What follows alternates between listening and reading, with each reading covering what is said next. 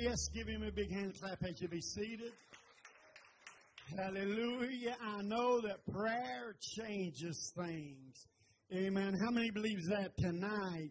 Amen. God, if you need a healing, prayer changes things. If you need deliverance, prayer changes things. Amen. We call in the Word of God, I believe it is 2 Kings chapter 20, amen, about the man Hezekiah, the Bible says, was sick, amen, unto death. In fact, the prophet came to him, Isaiah, and said, O king, set your house in order, for thou shalt die and not live. Amen. A proclamation, amen, given by the unction of the Holy Ghost to the man of God, amen, direct from heaven. And he went in and he delivered the message. He said, Hezekiah, he says, set your house in order, for thou shalt die and not live. Amen. And the Bible says, amen, that Hezekiah turned to the wall, amen, and wept sore, the Bible says, and he began to cry out in prayer. But I'm telling you, prayer is the key, amen, to getting a miracle from God. Amen. Prayer is the key to getting your healing. Amen. He said, I beseech thee, O Lord, how that I walk perfect and upright before you. Amen. And he did. Amen to God. And he sought God with tears. Amen. And but I'll tell you, prayer began to move heaven. How many knows that prayer moved heaven? Amen. And the Bible said before, Isaiah got out to the middle court, amen, that the voice of the Lord spoke to him. He said, Isaiah, go back and tell my king, I've seen his tears. I've heard his prayer. And I'm going to answer his prayer. Amen. He's not going to die. Amen. Because he prayed. But I'm going to add 15 years to his life. And he did. And that ain't all. I'm going to give him the victory and deliver his enemies into his hands. I'm telling you that prayer changes things. James said the effectual fervent prayer of a righteous man availeth much, or it produces much. Amen. God is a prayer answering God. How many's glad to be in the house of the Lord? Amen. I feel good in the Lord tonight, don't you? He's such a wonderful God that has blessed us to be in His presence and in His house. Amen. Just one more time as we stand. Amen. To the reading of God's Word.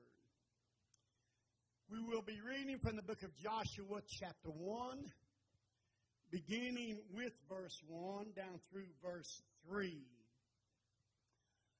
And the Bible says, now after the death of Moses, the servant of the Lord, it came to pass that the Lord spake unto Joshua the son of Nun, Moses' minister, saying, Moses, my servant, is dead.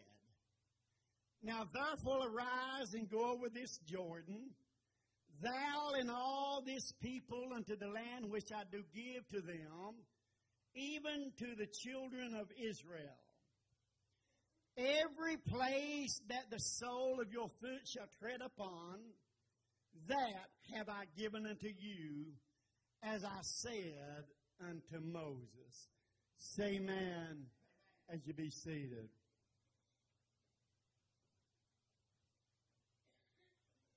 I want to title my message tonight, Bringing Down the Walls. Say amen. Bringing down the walls. Amen. And I want you to understand, and many of you already do have experienced in this walk with God, amen, that the walls that I'm talking about tonight is somewhat spiritual, amen, to us, the church of the living God. Amen. But I want you to understand, whether you're young in this or middle-aged in this or elderly in serving the Lord, you understand that there's many, many walls that we have to face in this life. Amen. I'm telling you that the devil will see to it. Amen. That sometimes, amen, there'll be a wall, amen, just spring up out of nowhere in front of you. Amen. As a hindrance, amen, to stop you in your tracks. Amen. But how many knows tonight that it's no time to stop? Amen. But buddy, it's time to gear up. Amen. And march on for the Lord.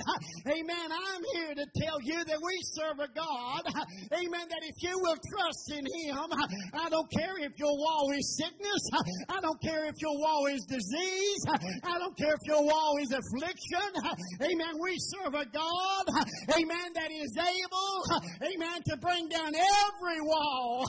Somebody say every wall. Amen. I don't serve a God that sometimes He can and sometimes He can't, but I serve a God that He can do it every time. Amen. If we believe in Him. Amen. So whatever, amen, the wall is that you're facing in your life, I'm telling you it's not so great. Amen. That our God, amen, by His power and by His anointing, amen, cannot bring down that wall. Listen to what He promised the man Joshua in Joshua 1, 3 through 5. Listen to what the Scripture says. Now Moses, one of, if not the greatest prophet that we'll ever read of in Scripture, was dead. He went on to his reward, as they say. And God was going to fill his shoes with a man by the name of Joshua. And Joshua was going to lead these people, amen, from that barren wilderness that they had wandered in 40 years into the promised land. Now listen to what the Lord said to Joshua in verse 3. Every place, I feel the Holy Ghost. See, the devil wants you to doubt God can't go everywhere. God can't do everything. Amen. But I'm here to tell you, amen, that the Scripture said to Joshua, every place, it don't matter if it's in the valley low or if it's in the mountain high, but every place that the sole of your foot, amen, shall tread upon, that have I given unto you, as I said unto Moses. So I want you to understand, don't let the devil limit your God. Don't let him tell you that God can do this, but I really don't know if He can do that, because I'm here to tell you that God can do this and that. Somebody say this and that. Amen. Not just that or not just this, but I serve a this and that God. Amen. He's an every place God. He's an everywhere God. And He's in all things God. Shout amen. Verse 4 says, from the wilderness and this Lebanon, even unto the great river, the river Euphrates, all the land of the Hittites, and unto the great sea toward the going down of the sun. In other words, Joshua, as I promised to my servant Moses, the same promise is handed down to you. Amen. Everywhere that you're willing to place your foot upon, and as far as the eye can see, to the going down of the sun, He said, I have given it to you. And glory to God. There is no boundaries on God. There is no limits to what God can do. See, if the devil would have us believe it, he would have us already have KB in the grave. Because here several months or a year or so ago, amen, he's over there taking treatments, amen, diagnosed with cancer. And no doubt the devil trying to place doubt in people's minds. Amen, but I'll say every place, amen, he's a this and that God.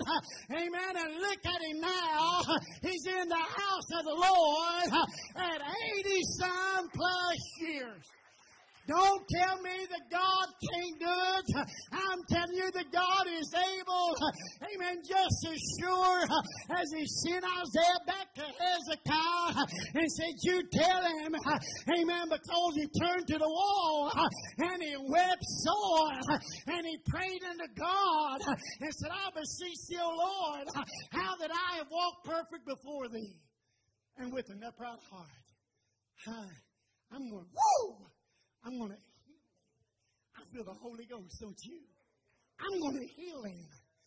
Huh? I know I said I'm going to kill him, but now I'm going to heal him. You didn't hear what I said. Now the Lord sent Isaiah to Hezekiah and said, you tell him to set his house in order, for thou shalt thou not live. That's killing him to me. Huh? You tell him I'm going to kill him. But buddy, prayer changes things. You see, he turned to the wall. That wall of death that had overshadowed him. And he believed God. And he cried out to the God that he believed that was able, amen, to bring down the wall. And bless God. When he began to pray, God began to hear. And heavens began to move. And he healed him, Sister June, and added 15 years unto his life. I'm telling you. And he said, Joshua, I know maybe a lot of people say, well, you just think the preacher Moses was. I wonder if they'll say that about the next one that sits in my place. Well, you just think the preacher Ronnie was. Pat myself on the back. Huh? Don't you dare tell nobody that steps in my shoes. Man, there'll probably be every bit of more the preacher than I am. I'm telling you, amen, that Joshua, amen, was a great man of God. Amen, that stepped into the shoes of Moses. Amen, and he never turned to the left. And he never turned to the right. And he took them across Jordan right on over into, amen, the promised land. And buddy, he began to drive out the inhabitants thereof. From the wilderness and this Lebanon, even unto the great river, the river Euphrates, all the land of the Hittites, and unto the great sea toward the going down of the sun, shall be your coast. Not the Arabs, not the Muslims, not the Islamic extremists, ISIS, not the Persians, or the Iranians, not the Magogites or the Russians, but he said, I'm going to give it, amen, to you. It's your land. Amen, I'll give it to you. And watch what he says in verse 5. There shall not any man, say any man. Huh? I don't care who he is, Joshua. I don't care how many he is. There shall not any man be able to stand before thee all the days of thy life. As I was with Moses, so I will be with thee. I will not fail thee. Now notice this last phrase in the scripture. He said to Joshua, I will not fail thee, nor forsake thee. That's Old Testament teaching, ain't it? But it sounds familiar to me in the New Testament. I'm going to tell you something. His word is good down from generation to generation to generation. Amen. And what he done for Joshua, he'll do for me. Amen. What he done for Moses, he'll do for you. The Bible says in Hebrews 13, verse 5 and 6, let your conversation be without covetousness, and be content with such things that you have. For listen to this. For he has said, he already said it. When did he say it? Back in Joshua 1 and 5. Man, you're a smart group of people tonight. Whoa, glory to God. Ain't that where he said it? I just read it to you. Joshua 1 and 5. He told Joshua that many thousand years ago, if you walk right, if you look right, if you dress right, I'll never fail you. I'll never forsake you. And then he comes right on over into the New Testament and said, let your conversation be without covetousness, and be content with such things as you have. For he has said, past tense, I will never leave thee nor nor forsake thee. You're not alone tonight.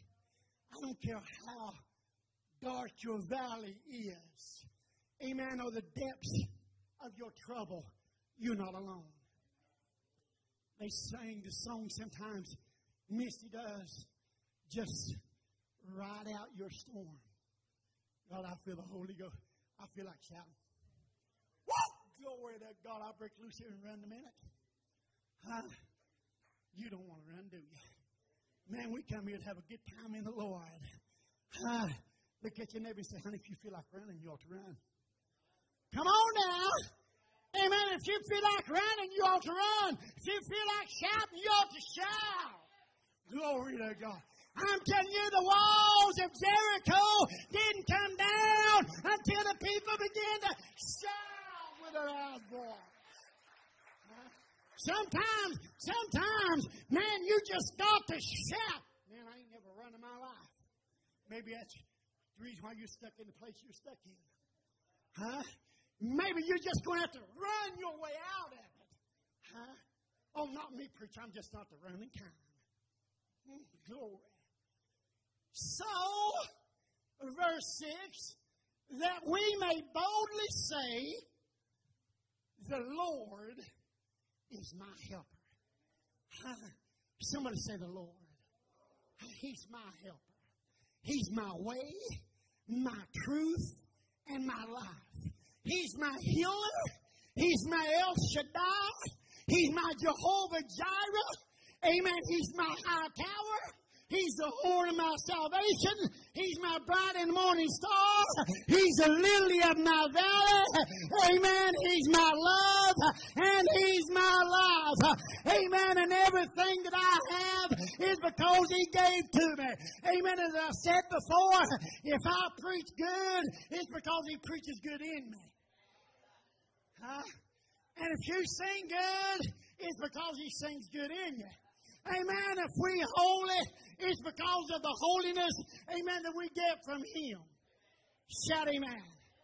Paul said that we may boldly say, the Lord. See, God wants to be recognized. God wants to be lifted up. Amen. If you've ever had a miracle, if God's ever touched in your body, you need to stand up and tell the church that Jesus healed me. That He made a way for me when it seemed like there couldn't be a way made. Jesus did it. Whoa! And when He brings down the wall, you need to tell somebody, man, there was a wall that sprung up in front of me, but He brought it down. So that we may boldly say, the Lord is my helper.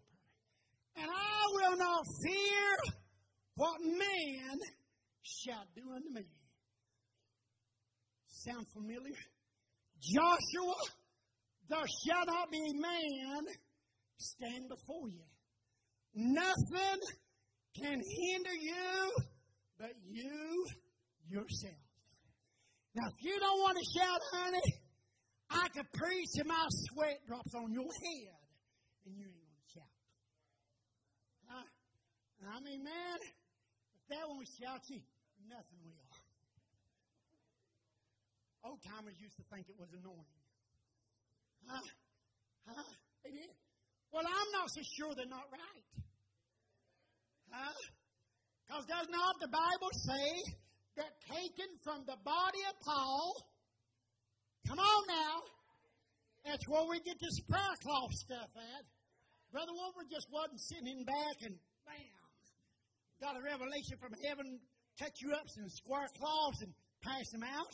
The Bible says that taken from the body of Paul was handkerchiefs and aprons and given to the sick, and the sick was healed and the afflicted was delivered. I'm telling you, there's power in prayer cloths. Man, I'm going to tell you something. We have absolutely had a solid ministry of prayer cloths for 25 years, wherein that we have sent out prayer cloths not only in this church, amen, to people scattered abroad this nation, and have got reports where there have been miracles performed. Don't tell me. Man, I've had them want them mailed to them. Because you know why? They work. He that glorieth, let him glory in the Lord. Everybody in the house ought to have a prayer cloth in their pocket. I got one. I'd rather have a prayer cloth as a brand new $100 bill. But preacher, you can't spend a prayer cloth. That's right. Money can't buy them. But when I get down and out, I can reach back there and put my hand on my wallet or billfold, whatever you want to call it, and throw a dime in there. I can say, oh, glory. I can still be healed. Amen. Throw a dime in my pocket. He'll still feed me a dinner. Amen. Because he said, I'll never leave you, nor forsake you, but I'll go with you all the way, even unto the end of the world. I wonder how many's a prayer cloth packing saint tonight. Got one. You need to get your prayer cloth. There's Beatrice, she got one. It ought to be something personal between you and God. Amen. It's yours. Amen. It's your connection from the natural to the supernatural. When I'm driving down the road, I want to have a prayer cloth. Amen. When I walk in the mall, I want a prayer cloth. Because you don't know what time some nut may step out of the corner in the shadow of the mall with a shotgun or a high-powered rifle or a handgun and just go blazing away. Amen. I'll tell you, there's power in prayer cloths. Amen. That'll bring down the walls of the powers of hell. You better get you a prayer cloth and carry it on you at all times. Now, you know I'm a pistol-packing preacher now. But I'd rather have my prayer cloth. Come on now. If I'd have to leave one home, my pistol or my prayer cloth, it ain't going to be my prayer cloth. Amen. Because I want to tell you something. Amen. I'm looking for something divine. I'm looking for something supernatural. Amen. I'm looking for something that can deliver me out of any situation and bring down any wall. You see, because as saints of God, we all face troubles and trials, and there's walls in all of our lives. Is that not true? David said in Psalms 34:19 that many are the afflictions of the righteous. He could have said there are going to be many walls arise in your life, but the Lord delivereth him out of them all, bringing down every wall. I don't care what it is, but if we serve a God that is able. And I'm going to tell you something. Amen. They're going to be there. I was thinking as I was meditating upon this message, amen, and about David, and we've heard him preach about so much. We all know the story of how that David, what was the first thing that David faced when he come out of the shepherd's field as a young lad? When his father sent him up to the battle to see how things was going. The first thing as a youngster, not even old enough to go to war, faced was Goliath. According to biblical measurements, 9 foot, 9 inches tall. It don't give the description of David, but he was just a little small fella. Smaller than me even. And that's small. Shout amen. Huh? They estimate, some scholars do, that he's about 16, 17 years old. We know that he wasn't old enough to go to war because he wasn't out on the battlefield. Huh? The Bible said he was just a ruddy boy. Amen. I'm figuring he weighed about 90, 95 pounds, maybe 105. Huh? But there stood old Goliath, who had a coat of mail that weighed about 300 and some pounds. His coat weighed more than David did. Huh? And the tip on his spear weighed 15 pounds. Huh? Yes, it was.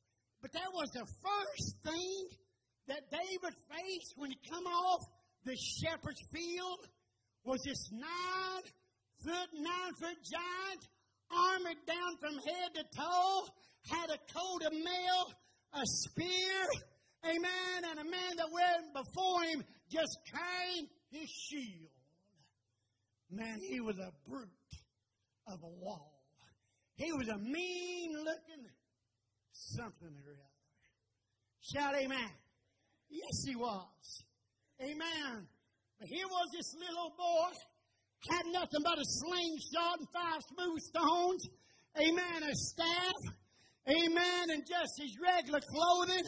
Amen. And he looked down. But you know what David had? Maybe somewhere in his life, somebody read to him what was said unto Joshua. Huh? You ever think of it that way? Back to Joshua 1, 3, 4, and 5. Listen again to what he said. You see, when God makes a promise, He makes it to all of His people. See, God didn't just promise to heal me and skip you. Or He didn't just promise to make a way for me and not you. Amen. The promises of God is for everybody. But there's a catch to it. You said, I knew it. Man, there's a catch to everything. Well, I'm sorry if there is. There is a catch to it. There was a catch to it when Hezekiah turned to the wall and wept sore. What was the catch? He said, I beseech thee, O Lord, how that I have walked before thee with a perfect heart. Huh? And have done that which is right in thy sight. You see, he met the conditions in order to get a miracle performed in his life. You see, and there is a condition. God wants you to obey Him. That's the catch. Or we should say that is the key to your miracle. He said every place, maybe somebody read that to this young boy. Maybe he got a hold of the writing while out in tending his father's sheep and began to read in Joshua chapter 1 how that God said to this Joshua, every place that the sole of your foot shall tread upon, that have I given unto you, as I said unto Moses. From the wilderness and this Lebanon, even unto the great river, the river Euphrates, all to the land of the Hittites, and unto the great sea toward the going down of the sun shall be your coast. And verse 5 is my point. Maybe this really hit home. You see, King Saul was literally afraid of Goliath. He refused to meet him head to head on the battlefield. David's elder brothers, who was greater in stature, more manly looking than him. How do you know, preacher? Because the Lord sent Samuel down to the house of Jesse and said, I want you to go down there. I've got me a king down there, and take your oil, and I'm going to let you anoint me a king. Just leave the scripture right there. And the Bible says that the preacher got his oil. Whole jug of that stuff. I mean, back then when they anointed you, they anointed you. I mean, when they had all anointing nights, you better wear some old clothes. Because they're going to soak your head. If you had a beard, it'd run down your beard, down on your clothes, that old greasy olive oil. But that's how God said, do it. I'm not going to complain, are you? But maybe either somebody rehearsed this to David, or maybe that he was sitting there reading, and he began to read that God promised Joshua, "Thou shalt not any man." How many men? Not any man. That's what God means. When he told Joshua, Brother Dixon, "Thou shalt not be any man," that's what he meant. Not a black man, not a white man, not a yellow man, not a red man, not a brown man, not any other kind of man shall be able to stand before thee. How long? All the days of thy life. Huh? Oh, David, somebody told him. And man, I don't know if they had mirrors in that day. Well, if we didn't have them today, we'd be in trouble, wouldn't we? Now, look at me like that. Is there one in here that did not look in the mirror before you come to church? And go,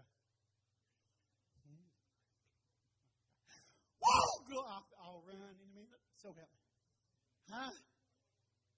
I don't know, but he knew well how big he was.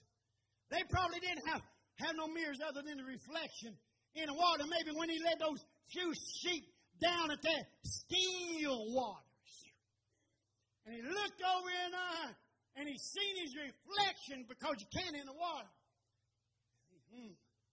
95 and growing. Huh? And then he looks out and he sees this 9-foot, 9-inch giant of a man who was armored down from head to foot. Wow. But he remembered. The Word. Whew, I feel the Holy Ghost. It's like fire. Shut up in my bones. When he looked down at Goliath, he wasn't seeing the size or the weight or the armament that he was clothed in.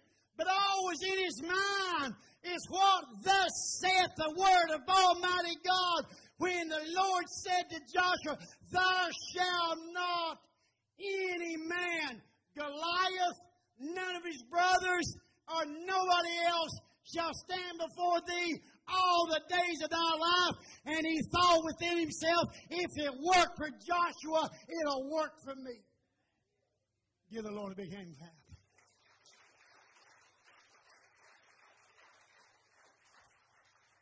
If it'll work for Joshua, it'll work for me. I don't know how big Joshua was. David probably didn't know how big he was. And it really don't much matter when you've got Him. Because when you've got Jesus, you've got everything you need. You don't need anything else. And no matter what battle that you are engaged in, there shall not any man. No wonder old David, when he looked down there at that big old warrior, that was a warrior from his youth. And he looked down, he disdained David. You see, I'm going to tell you, we do get a little bit of knowledge concerning David's appearance, because the Lord actually had to warn Samuel to not look on the outward appearance. I mean, the king I got down there, he don't look like a king.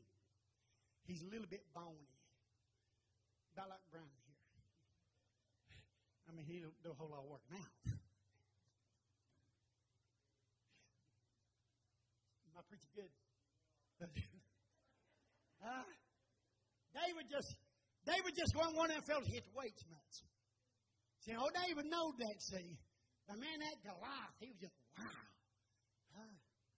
But he knew the words of God. Now, the Lord said to Samuel, I want you to go down to the house of Jesse. Got me a king down there, and I want you to anoint him. The Bible says, oh, Samuel went down there. He said, Jesse, line up all your boys here. The Lord sent me down to anoint a king.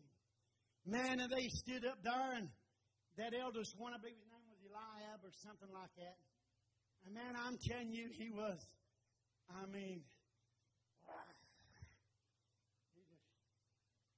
they was probably all flexing. Yeah. You know how bodybuilders do, and had them all aligned. They was like this, like that sort of thing. They trying out being king. Man, those Samuel, yeah, that must be him right there. That fella got that six-pack. Ain't talking about Bud. I got a gallon jug. Not a six-pack. Well, he looked, and he thought for sure, but the Lord had warned him. No, none of these. He said, but my king, he said, judge not according to the appearance, but judge righteous judgment. Because I don't care how big you are physically, I don't care how great that we think we are, in the eyes of God, we are nothing. We are a giant zero. Huh? So if anybody asks you how you rate yourself from 1 to 10,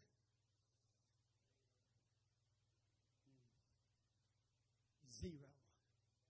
In the eyes of God. He that glorieth, let him glory in the Lord. And that's what the Bible says. And the Lord said, none of these. And he looked around and said, Jesse, the Lord sent me down here to anoint a king. Said, have you got any more? Son, he said, yeah. I said, I've got one. You're going to be shocked when you see this boy. Samuel said, well, I ain't got much choice. Go get him. Well, here he come in, but just prancing around. All 95 pounds of him. Arms about that big around. And the Lord said, there he is. Because the Bible says God looks not on the outward appearance, but God looks upon the heart. Now, that don't mean in clothing. Some people twisted that. But he was talking about, he said, I have found David, the son of Jesse, a man after mine own heart.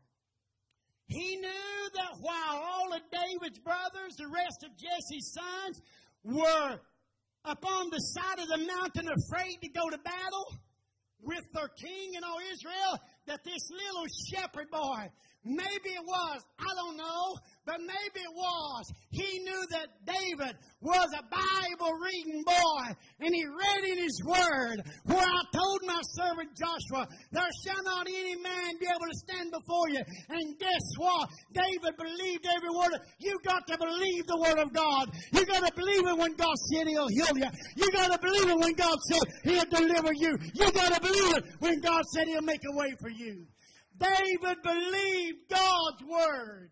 And he looked down at Goliath, and he whipped out that stone, and that slain. Maybe that's what he rehearsed. There shall not any man be able to stand before me. And he let it go in the name of the Lord. And the Bible says it struck him in the forehead, brought him to his knees. And David ran up and jumped upon him, took his sword out and cut his head off. All it was a wall that stood before David. I want to tell you something. I don't know what your wall is here tonight, but God's able to bring it down. Listen to what he also said to Joshua in Joshua 1, I believe 5, 6, and 7, and 8, somewhere along there. 6, 7, and 8. But he tells him, now after he tells him that there shall not be any man shall be able to stand before him, but he said, you got to do a little something on your own. How many knows that now? I mean, you got to do, folks, you got to do a little something. I mean, he just ain't going to let you sit on your seat, him do it all. You got to do just a little something. I mean, if we can get just a little bit out of you, we can have a time. He said, be strong, number one. Joshua, he said, be strong and of a good courage when you can't be afraid. For unto this people shalt thou divide for an inheritance the land which I swear to their fathers to give to them. Verse 7. And he emphasizes or re-emphasizes, only be thou strong and very. Notice the adjective there to courageous. And be thou not just courageous, but very courageous. Now just leave it right there. But where we heard that before, Ephesians 6 and 10 to the church. Finally, my brethren, be strong in the Lord and in the power of His might. See, in order to have great success, in order to have great victory, we must apply that which was applied to Joshua, amen, and to David, to ourselves. Only be thou strong and very courageous. See, the devil will make you afraid. He'll make you afraid to do. There's no reason to be afraid. Man, I've heard people say, man, I'd like to be one of those runners around the building, but they're afraid. The devil say somebody laugh at you. They're afraid somebody laugh at you. People laugh and need to be rebaptized. No, they don't. They just need to repent. People ain't got no business laughing at somebody worshiping God. Ain't that the truth? I mean, everybody ain't got a real pretty shout. Right? You see, only be thou strong and very courageous, that thou mayest observe. Now watch this. The catch. To your miracle, to your healing, to whatever it is that you need from God, that wall that needs to be brought down. Only be thou strong and very courageous, that thou mayest observe to do according to all the law. That's the Bible, you know. Which Moses my servant commanded thee, turn not from it to the right hand or to the left. There's too many people going this way, and there's others going this way, and the Bible says, go this way. It only works when you're going this way. It won't work going this way. And it won't work going that way. You've got to go this way. According to all the law which Moses my servant commanded thee, turn not from it to the right hand or to the left, that thou mayest prosper. How many wants to prosper? Man, I do. I'll take all you give me. I'm not bumming. If you want to give it away, you can grease my palm with those. Not George Washington's either. Who's that cat on that $1,000 bill? You got to have one to know. Hey, right now, you ain't got one, ain't we? That's right. I didn't know, but it escapes me. Never had a $1,000 bill. Is Lincoln close to a 5? Well, I might be able to round up a Lincoln. Huh? I don't even know who's on 20. But listen, folks. We can't turn to the left or the right. But if you stay on the straight and narrow, that thou, Joshua, may prosper whithersoever thou goest. Verse 8. Listen to what it says. This book. See, people don't think the Bible's important anymore. I mean, it's good to shout, it's good to hold it on the floor, it's good to run around the building, all those things are good. You ought to do more of it. Come on. Shout amen. But you're afraid. You're not very courageous. One of these nights the Lord laid on my heart and said, everybody in the building is able to run. We want to run tonight. We're going to make this church a corral. And we're going to be holy horses. Huh? And we're going to ride around this ring here, around these seats here, and we're going to be holy horses for the Lord. Get up and go. Get up and go. I wonder how many get up and go with me. Huh? You see, man, it make you feel good. It will. It'll get all the pride out of your life. I mean, man, it'll put a smile on your face. It'll even make some of you laugh. You'll be laughing at yourself. Get up and go. Get up and go. Huh? This book of the law shall not depart out of thy mouth, he said. But thou shalt meditate therein day and night, that thou mayest observe to do according to all that is written therein. For then thou shalt make thy way prosperous, and then thou shalt have good success. What he's saying, ladies and gentlemen, that you'll never have success, you'll never have a miracle, you'll never have that way made until we bring ourselves under subjection to the words of Almighty God. As the singers would come. Bringing down the walls. Now, I could preach another hour and a half about Joshua and how they marched around. See, you thought I was a little bit foolish by going around this church here, didn't you? You probably didn't think I really meant it either, did you? Huh? Now, before the walls of Jericho came down, they had to march around, didn't they? Uh-huh. Yes, they did. I'm going to let you off tonight. I'm going to give you a few nights to get your nerve up. Huh?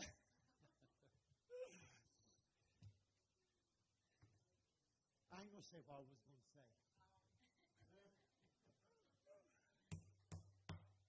I'll tell you after church, man. Huh? If you want to bring down the walls, we must be obedient to the Word of God. And you all know the story of Joshua. God was telling Joshua, just yonder is a city filled full of the enemy. And in order to go anywhere that I told you that your feet would tread upon, to the going down of the sun, from the wilderness even to Lebanon, you've got to first bring down Jericho. And Jericho was to Joshua as Goliath was to David. His greatest challenge, and it happened at the beginning of their ministries. As soon as David came out of the shepherd's field, it was Goliath that he had to face. And as soon as Joshua came across Jordan, it was Jericho that he had to face. The most fortified city in the land of Canaan. A double-walled city. The Bible don't give the measurements, but historians and archaeologists that have uncovered the site over there believe the walls to have been the outer wall, which was built upon an embankment on a hill.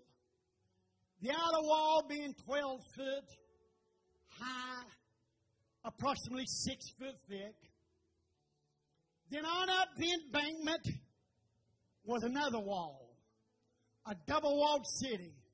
Some believe to be in around 45 feet high, and the top 12 foot thick. And houses built into the walls. That's how Rahab was spared. I was watching a program just the other night on the discovery of Jericho. And there was these two archaeologists way back there, and at different times they discovered the city. And one of them, you see, they really didn't care about what the Bible says, but sometimes they would try to disprove the Bible. And the Bible says that Jericho's walls fell down flat. And they did. Because the Bible says that it did. But you know how many is it got to prove it? Well, they proved it that it did. But on the northern corner, they found where a part of the wall was still standing. There is no doubt in my mind that wasn't where Rahab's house was. God, I feel the Holy Ghost. That house that had the scarlet cord hung out the window. Who made a pact with the spies of Joshua and said, we know that your God is going to deliver this place into your hand. But we want to be saved. I'm going to hide you. I'm going to protect you. But in turn, I want to be saved. And the spy said, drop her scarlet cord. That scarlet cord represents the blood of Jesus on Calvary. It's typology. You got to have the blood. And she hung out a cord out the window. And when they marched around the city one time, on the first day, second, third, fourth, fifth, and sixth, not opening their mouths, on the seventh day, Joshua said, as the seven priests with seven ram's horns went around first, followed by the Ark of the Covenant, followed by the rear guard and the children of Israel. He said, I want you to march around that city 7 times today. And on the 7th time, I want the priests to sound the trumpet. And when they sound the trumpet, I want all of the people to shout. See, everybody's got to shout. If you want to bring down the wall. And they marched around, and on the 7th time, they blast with the shofar or the ram's horns, and the people let out a shout, and the wall supernaturally began to crumble. All but that little northern portion where this harlot by the name of Rahab lived, who believed God. She believed God. And because she believed Him, God saved her. And they said, bring all into your house that you want saved. Ain't God good? Go ahead and give Him a hand clap. I don't care how bad you've been. I don't care how much alcohol you've drunk, how much drugs you've taken, how much you've stolen, what sins you've committed. It doesn't matter. There's a scarlet cord you can get a hold of tonight. And His name is Jesus. We're going to have a baptism after a while. I love baptisms, don't you? You know why? Because that's what the Bible says. See, we just can't pick out the parts of it that we want. We got to take the whole book. But in closing tonight, if there's a wall in your life